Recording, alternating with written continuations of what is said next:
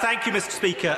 Speaking a language, of course, greatly increases one's employability. According to Business Insider, the #1 language for getting a good job is actually German, according to the number of job ads and also the quality and pay of that job. Yet only 3,000 pupils last year sat German A-level. Mr. Speaker, you can actually hold the exam in Westminster Hall. So few are those pupils.